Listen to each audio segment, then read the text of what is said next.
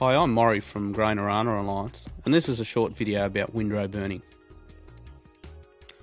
Windrow burning is an alternate technique commonly used in WA to help them manage their resistant weeds in winter crops. These weeds are generally resistant to a wide range of in-crop herbicides. Windrow burning is where simple modifications are made to the back of the header. These modifications aim to deposit the straw and chaff fraction into a distinct windrow that will be later burnt. It is the heat of this fire that can kill and sterilise the seed. This chaff and straw fraction is estimated to contain a large portion of the weed seeds that are present at harvest. By killing these weed seeds, this prevents them from entering the weed seed bank. This will reduce the weed burden in the following crop. By reducing the population in crop, this will reduce the pressure on your herbicides and the selection pressure for resistance. As with any operation, there's always risks and downsides. Many of these risks and downsides have been experienced by Western Australian growers, but it's wondered if these risks and others may limit the suitability of windrow burning in the eastern states. Some of the key concerns is the risk of the fire getting away and burning the whole paddock, particularly in high yielding situations. Another is what happens if we get a lot of summer rain. Will we still be able to burn these windrows effectively?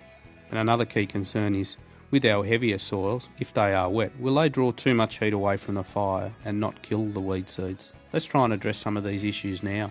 Loss of ground cover is probably one of the greatest concerns. This loss of ground cover primarily is where the fire gets away and burns the whole paddock.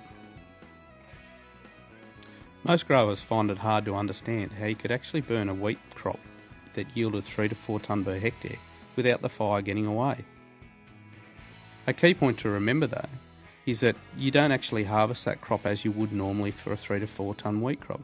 You actually have to harvest much lower to actually get underneath the ryegrass and the weed seed heads anyway.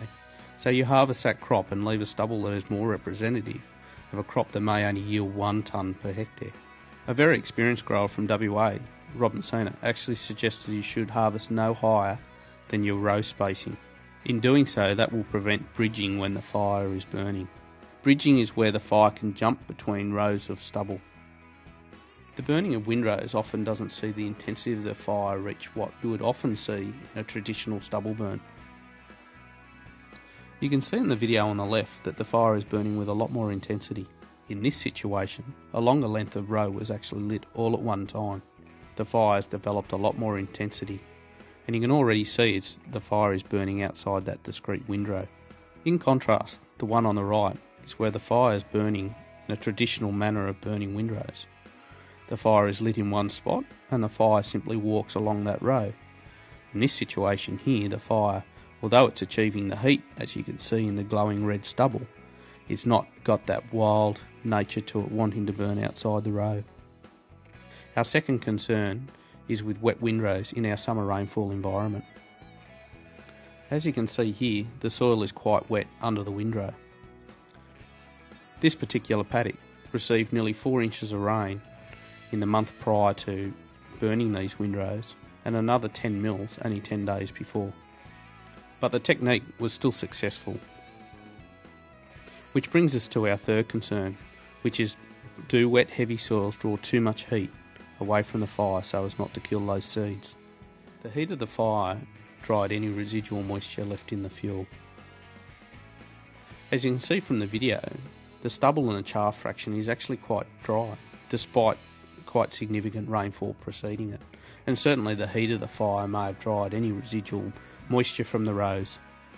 But achieving a good hot burn is critical to the success of windrow burning. This is an image of a windrow that was not burnt in ideal conditions. That critical temperature was not achieved.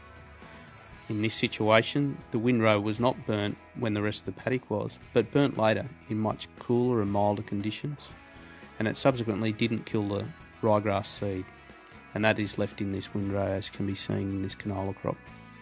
But just look at how much ryegrass seed is in this windrow. Imagine if we could take that out of the seed bank and out of next year's crop.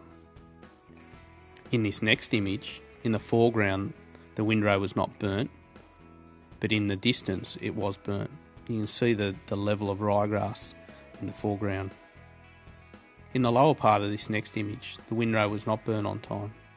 In the distance though, it was burnt on time, and you can see the contrast in the level of ryegrass. So this hopefully demonstrated that in this circumstance, the temperature achieved in the fire was a lot more critical than the rainfall that the site received prior to burning. So in summary, there certainly are risks to windrow burning, but in my opinion I think it's a viable option for northern New South Wales. The risks of fire escape are real, but I think they're mitigated by cutting stubble shorter and also by choosing suitable conditions to burn your windrows. Even the rain in the circumstance that we detailed in this presentation failed to lessen the results, but cool conditions and delayed burning in the rows that we actually missed certainly did. Windrow burning is going to be a cheap and effective option for us to manage some of our weeds in our winter crop, and very valuable for managing herbicide resistance.